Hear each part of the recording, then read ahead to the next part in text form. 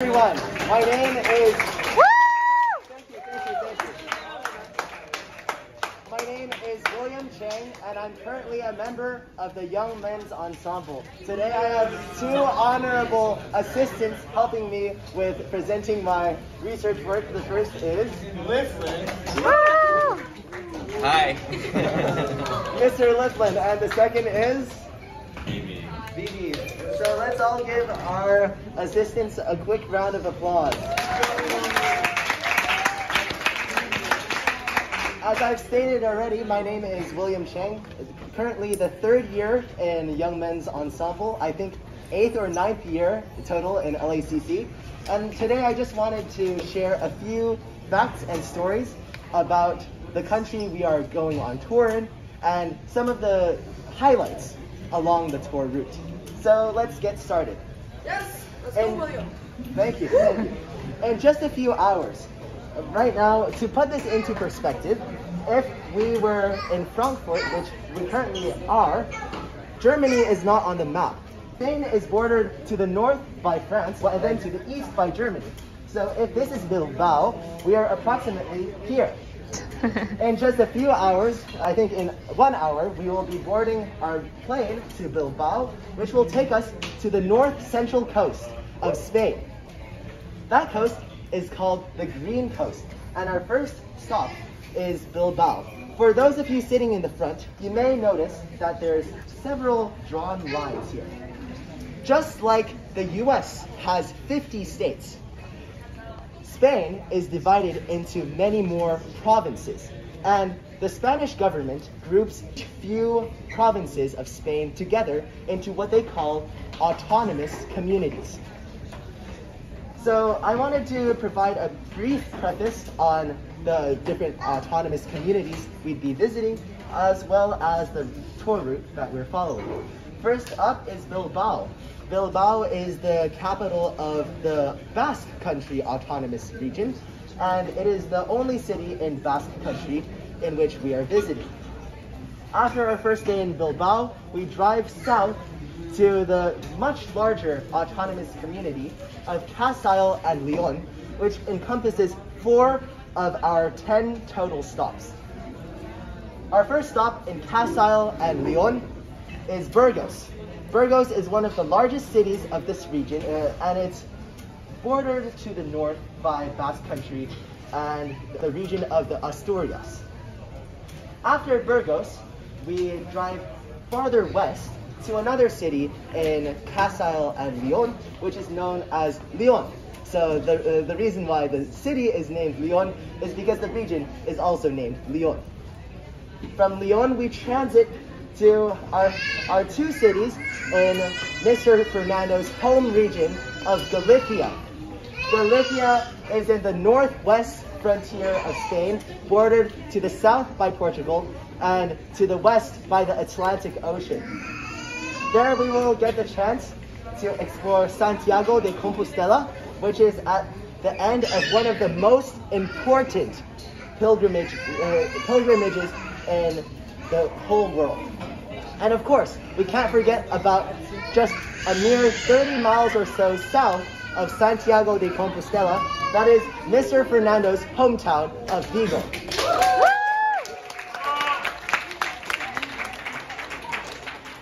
We spend a good 3 nights in Vigo exploring the hometown of our artistic director, where we then start our journey back into the main region of Castile and Leon. There we visit first Avila, in which we get to stay in a 16th century castle hotel. All of you must be very excited for that. Then we are given the chance to explore the surrounding regions, including Salamanca, which is not only an important large city, it's also an educational capital of the world. And I will be explaining that in more details later. And finally, we cap it off in central Spain with Madrid and the surrounding regions. Let's total this up. We will visit 4 autonomous communities in Spain with 10 total stops. And with that, I would like to pass it on to some...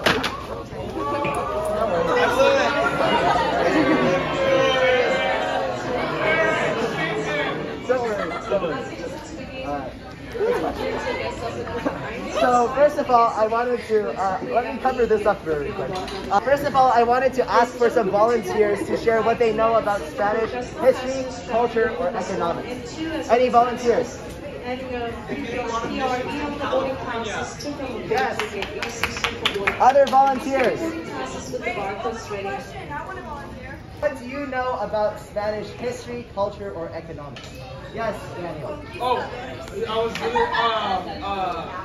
I was the Spain were very rich colonizers. Yes.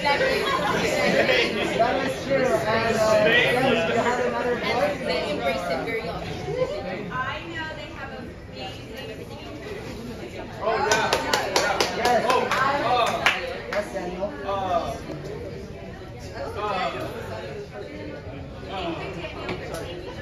I was doing that first yeah. I'm very tired. I forgot what I was going to say. Okay, that's fine. Sorry. So, oh, Ryan. The Spanish sailed many great ships across many seas. Okay, power! What?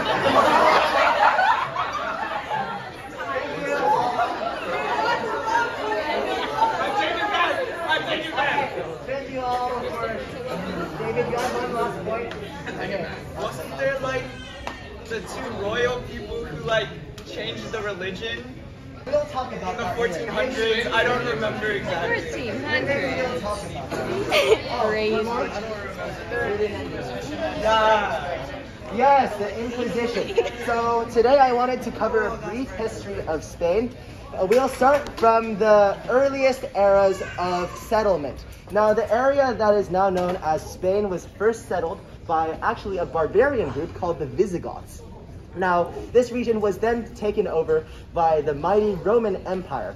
And during this time period, there were actually two main powers of the Mediterranean Sea.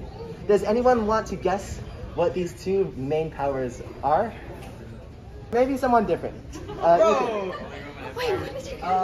Rome, yes, and one more. Carthage. Carthage, very good. Rome and Carthage. And when you put, and as many of you may know, Rome and Carthage do not mix. You put them together, you get the Punic Wars. Spain was a frontier of the Punic Wars, and it was the site where the famous Carthaginian general named Hannibal Barca marched his troops northward through France to attack Italy from the Alps in the north. However, this failed, and of course, a few years later, Rome took full control of the Iberian Peninsula. This is especially significant because the Romans gave Spain its very first name, the province of Hispania. So that is where Spain gets its name. All good things come to an end, and so do empires. Yes, I'll leave it up to all of you to debate whether empires are good or not. But after the fall of the Roman Empire, the region fell into chaos. And in year 711, a group of North African Muslims called Umayyad Moors were able to push from their homelands in Morocco and Algeria up into Spain, successfully conquering the whole southern half of it. Now, what happened to the north, you may ask? Well, there were several feuding Christian kingdoms, such as the Kingdom of Leon and the Kingdom of Castile, which were constantly at odds with each other. It wasn't until 1492, 700 years later, that the Christian kingdoms were finally able to put aside their differences and push the Moors out of Spain, ending Umayyad rule of Spain, and thus founding the kingdom and the empire of Spain. But once again, good things always come to an end. And by the end of the 19th century, the Spanish Empire, which had once controlled almost half of the world's land mass, had fallen and was on the brink of collapse. Does anyone want to guess what was one of the last straws that caused the collapse of the Spanish Empire? Yes? Annie? Yes? Maybe like issues with economy or something? That's a very good point, but oh, Litia. Wasn't there like a pandemic or something? The Spanish flu. Almost. But the main. Oh, sorry. Wasn't there like a bunch of revolutions in their colonies? Yes, there most definitely was, and this leads into the main last straw to why the Spanish Empire finally collapsed, and that is because of us, the Americans. In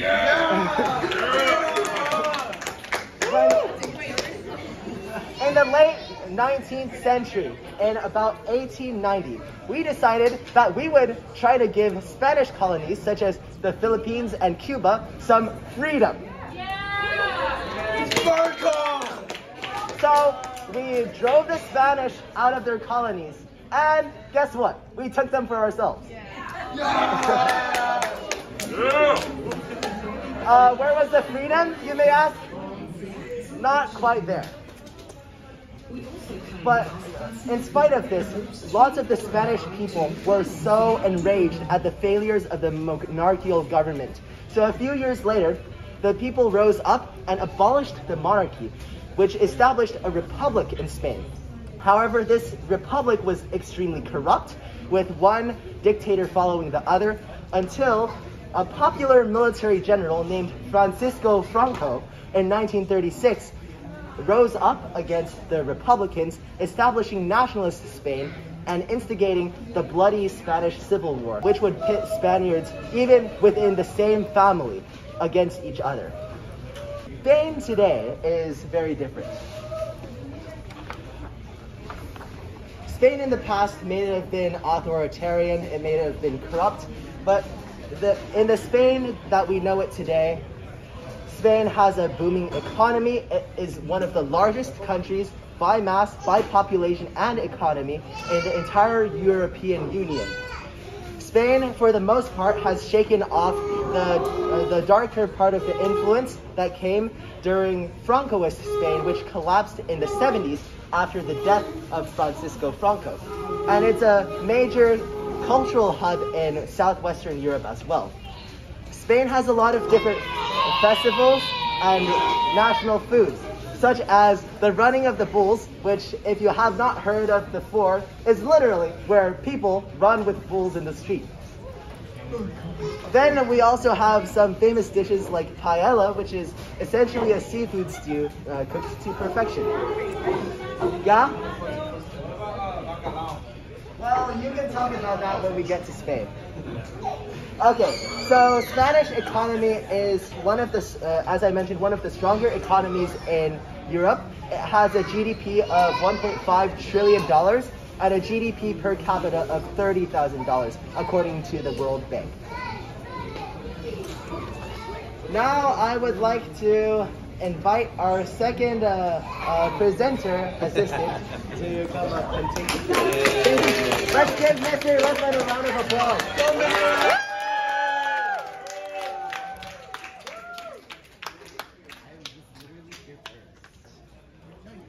We start our journey in the north of Spain. It's a scenic little city called Bilbao, and it's the capital of the Basque country.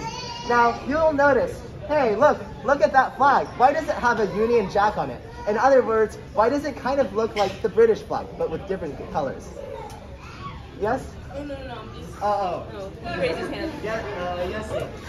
The British colonized them at one point. Not quite. Actually, this region is inhabited by the Basque people, who speak a different language and have different customs than regular Spaniards. Now, actually, Basque people are more related to the Irish and English Celts than to the Spaniards, which accounts for the ethno-linguistic differences between the two groups.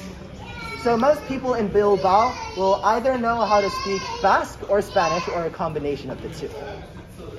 Bilbao is also very famous for its modern cityscape, and one of the adornments of this cityscape is the Guggenheim Museum, which we will get to visit.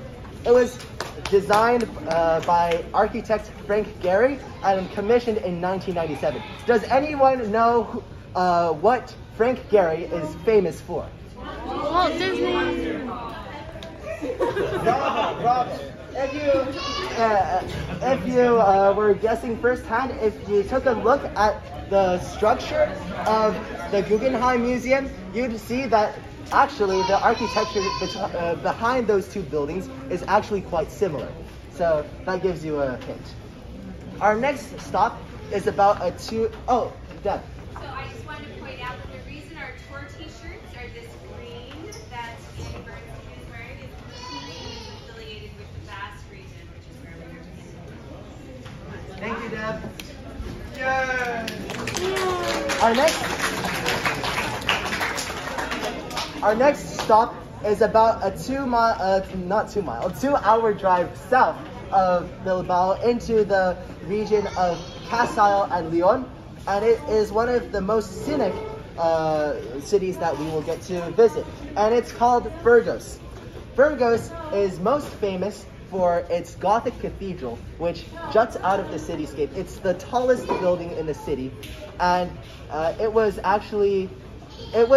started building in the 1200s and finished in 1567. So that's 3 centuries of construction work put into that massive Gothic cathedral. Truly a masterpiece of all of the Spaniards living in the city. Aside from the huge cathedral, Burgos is also very famous for its scientific contributions as well as its food. So all of you foodies out there, just like me, you'll enjoy the food there. Actually, Burgos was named by UNESCO as the capital of gastronomy. So that just goes to show how good their food is.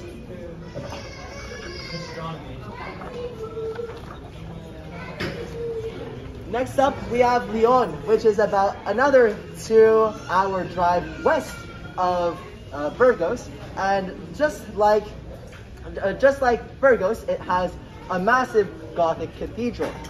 Lyon is an ancient city. It was founded in the 1st century before Christ as a Roman outpost, because as you'll recall, the Romans wanted to protect their claims in the Iberian Peninsula and therefore help their empire strengthen. Now I'd like to ask a quick question. Who here, actually raise your hand, you don't need to shout it out.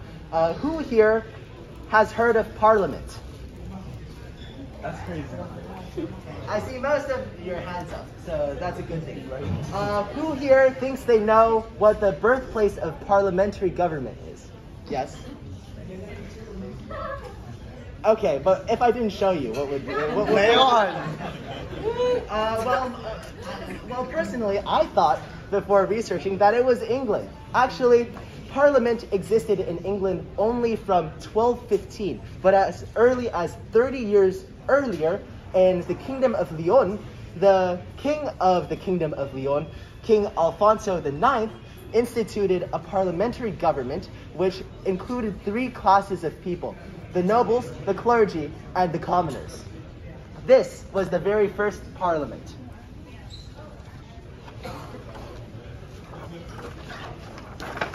Undoubtedly, one of the crown jewels of our tour is Santiago de Compostela.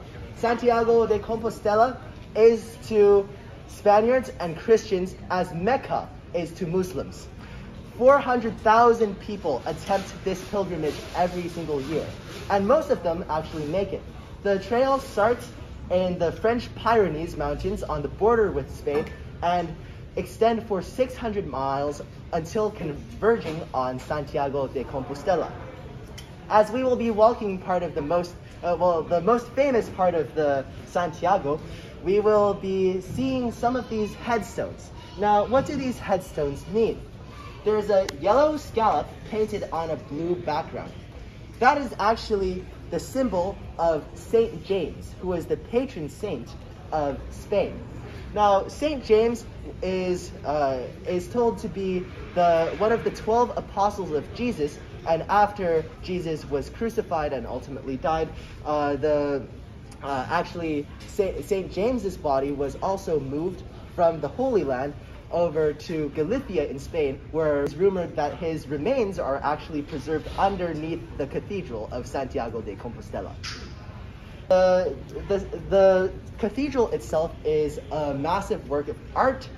I believe that it is 97 meters long and 22 meters high. So a massive cathedral and very ornate too. So significant that if you haven't already seen, on 1 or 2 cent euro coins, you might be seeing the engraving of the cathedral here. Of course, that's if you have the Spanish euro coins, not German euro coins. But you'll have to go to Spain to take a look at those.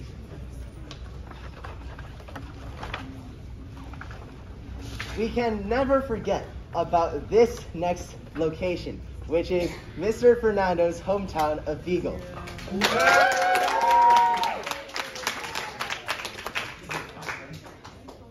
If Santiago de Compostela was the religious capital of the Galician region, then Vigo is one of the 2 capitals, economics and politics, in the Galician region.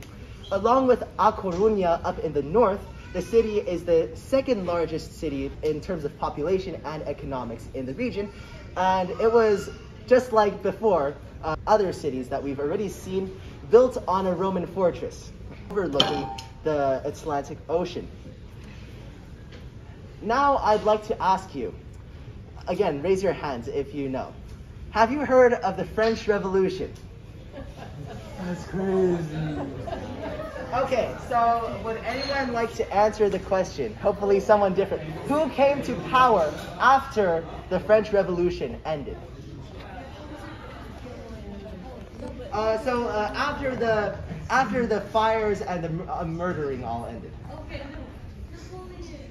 Napoleon Bonaparte. Yes, and Napoleon Bonaparte, as most of us will know, he was a great military general, expanded the French Empire over the greater half of Europe, if not almost all of Europe, and unfortunately, Spain came under the French Napoleonic rule.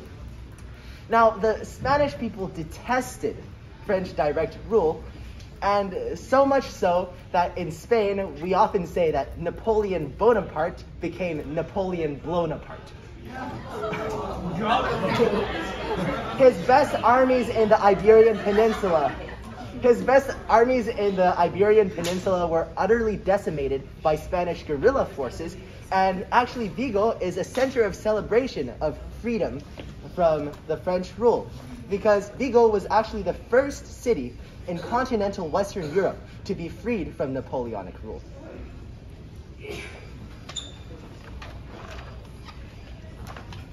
From Vigo, we drive around the Portuguese border south to a historical city named Avila. Now, Avila, if not one of the most important medieval cities of all time, is the most important medieval city in all of the world. This is because Avila is so well historically preserved. Avila, this fact is exemplified by the city wall of Avila, which have been standing for centuries, even braving through the onslaught of the Spanish Civil War. Those walls encircle the entire city, so it's a rare sight to see. Most city walls of medieval cities have been torn down or have just collapsed after wear and tear, so it's truly a wonder to be able to see this.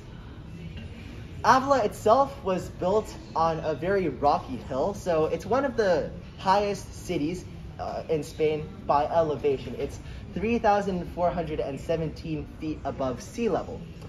And one thing to note in particular is that although Spain being a Catholic nation, of course it's expected to have a lot of churches and ornate cathedrals. Actually, in Avila, the number of churches per capita is the highest in all of Spain. So expect to be, when you go on your city walk, expect to be seeing a lot of the churches and cathedrals.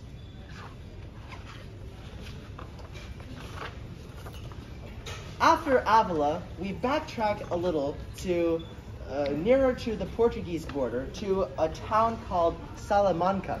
Salamanca is one of the most important educational capitals of the entire world because it houses one of the oldest universities in the world as well. Actually, the University of Salamanca was founded formally in 1218. That's when it started giving out degrees for studies in theology. Actually, the university was established under Umayyad Moor rule. So it was a little more inclusive until the Reconquista came, and all that was studied from that point on was Catholicism. However, formal teaching in the university started as early as 1113. With that being said, it's the third oldest university in the world. Does anyone want to guess the second and first, the second oldest and the oldest universities in the world? There's no penalty for being wrong. Attention please, last couple passenger Attila Kovac, booking Lufthansa flight to Valencia, this visit to exit. Does anyone want to give a try? Yes, Max. Is one of them in India? Not quite. All in Europe, the three oldest. Yes, Misha. Not quite. Europe. Oxford is the second oldest. Cambridge. Cambridge, not quite. The oldest is the University of Bologna in Italy. So Salamanca, due to its strategic location, it lies on the Tormes River. It actually was the site of multiple battles between the Christians and the Umayyads in the Reconquista. And if on a clear day you visit the old city, you'll see the entire old city being reflected on the surface of the Tormes River. It's truly a very nice sight to see. It's also worth noting that Salamanca was one of the first urban areas to fall under Francisco Franco's rule, mainly because the residents supported Francisco Franco, and it became his temporary capital until the capture of Madrid.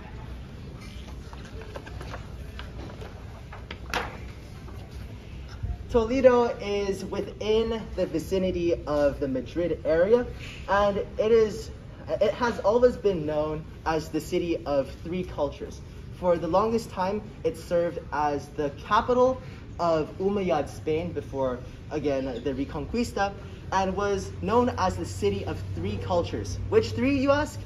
Christians, Jews, and Muslims. So those three religious peoples all came to settle the city. In the center of the city, there is a huge fortress. It was built in the 3rd century, and the city, due to its well-fortified location on the banks of the Tagus River, has been used as a fortification against enemies by successively the Visigoths, the Romans, the Umayyads, and finally the Spaniards. From there, we take another stop at Segovia, which is actually, I believe, to the northeast of Madrid, while Toledo is to the northwest of Madrid. Now, Segovia is known for 3 main landmarks. The first one is the cathedral, but I suppose that all of you have seen enough of cathedrals in my presentation, so I decided to just include the other 2. Yes, Adrian? You what? I want to guess what that one is. What is this one? Aqueduct? Yes, it's an aqueduct. David, we will get to you later. So this is a long-standing. Actually, I was about to ask this. This is a long-standing legacy of Roman culture. When the Romans inhabited Segovia, they built this 17-kilometer long aqueduct into the nearby mountains so that water could be easily fed into the wells of the city. And here is the Alcazar of Segovia, or the castle of Segovia. Now's the time to ask someone, when you look at this castle, does it remind you of something?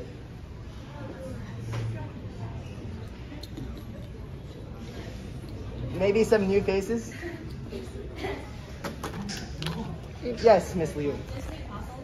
Yes, the Cinderella Castle. Walt Disney drew inspiration on the Walt Disney Castle off of the Alcazar of Segovia. So I'm sure your parents will be happy after going to look at this magnificent Alcazar. Then I don't think you'll ever have to go to Disneyland again. And finally, last but definitely not least, we have Madrid, which is the historical capital of Spain. Madrid, in its early years, was actually not supposed to become the capital of Spain. It had always been in Toledo, but the Umayyads settled the location to provide protection for Toledo. So therefore, after Madrid was taken back by the Christians, they named Madrid as the new capital of Spain. The city of Madrid is the second largest in terms of population in all of Europe. It has around 3.3 million inhabitants, and the first largest city, well, actually, does someone want to guess what the first largest city is? Yes, Ian. Berlin, with a population of 3.5 million. So quite close, the gap, but still a sizable portion. Actually, in Madrid is known as a city of firsts. So there's a lot of things to look out for in Madrid. One of the areas to look out for is one of the most important areas to look out for is the famed Prado Museum, which we will be visiting as a tour group. The Prado Museum is the national museum of art in Spain, and it houses one of the largest and finest collections of European art. Other places that you can perhaps go visit are the National Palace of the royal family. Yes, the royal family was reinstated after the fall of the Francoist regime, and they currently reside in the royal palace, which is open to the public. And so are the royal gardens. Spain is also known for, Madrid is also known for its famous restaurants, including certain Casa Botín, which has been open since 1725. So that is the oldest restaurant in the world. But I'll leave the rest to you as you explore in Spain. Thank you.